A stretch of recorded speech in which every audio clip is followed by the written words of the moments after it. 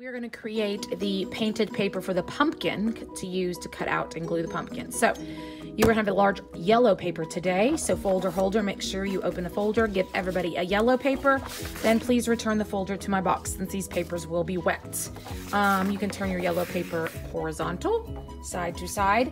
Supply manager, the next step is going to be getting your crown that matches your table off the carts. Give everybody one. Again, it doesn't matter if it's broken. You're going to write your name and your teacher's code under your name. Please ask Miss Lawson if you have forgotten. The same person who has passed these out will get all of them back in the cup, back on the carts. Make sure that gets back, and then everybody's going to flip it over, and we are going to be painting the yellow paper with 3 shades of orange. Just like last week with our purple, we have a little bit different. It's not technically a tint and a shade. Actually, this is mixed colors. We have orange mixed with a peach. We have orange mixed with a white, which that is a tint. And then we actually have a red orange. So we have a dark, a medium, and a light, but they're just different than last week where it was a tint and a shade.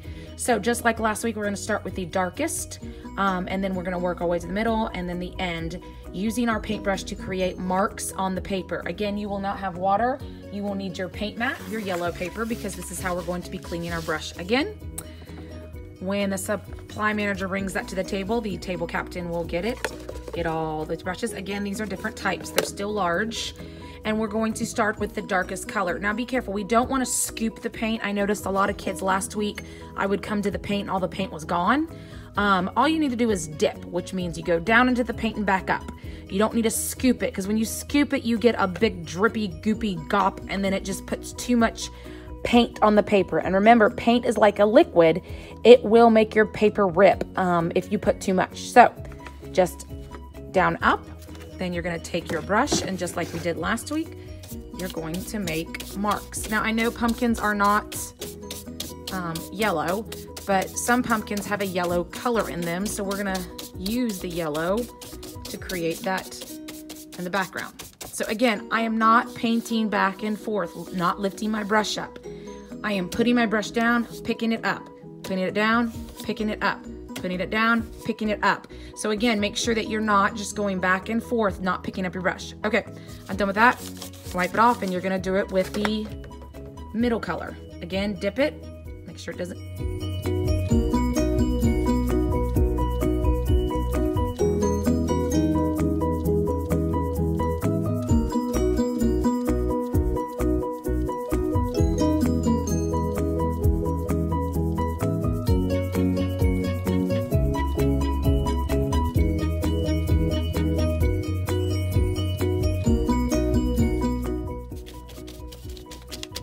Okay, make sure I get all the paints wiped up on my mat.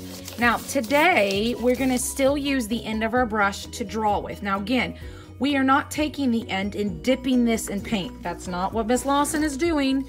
You gotta watch me. I'm using the end of the brush to draw in the paint. Last week we drew circles. This week we're going to draw lines.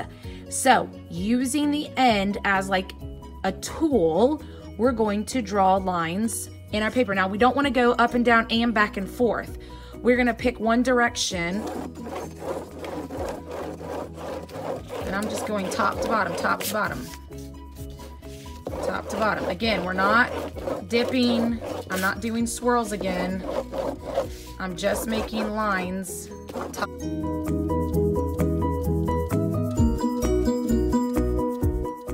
So, I'm done. Take my brush, make sure I flip it, get it in the house, make sure the hair is on top, put that on my tray. Please remember, if you're the supply manager, make sure your house is laying down on your tray, because if it's standing up, it's gonna tip off. We're gonna walk this back to our counter. Everybody else, listen to Miss Lawson. Either you're gonna be picking up the mat or you're gonna be picking up the paper. Again, you gotta be careful and use your little lobster claws on the side. You need to make sure when you get to the drying rack, you do turn it vertical. It should always go on the drying rack top to bottom, which is vertical.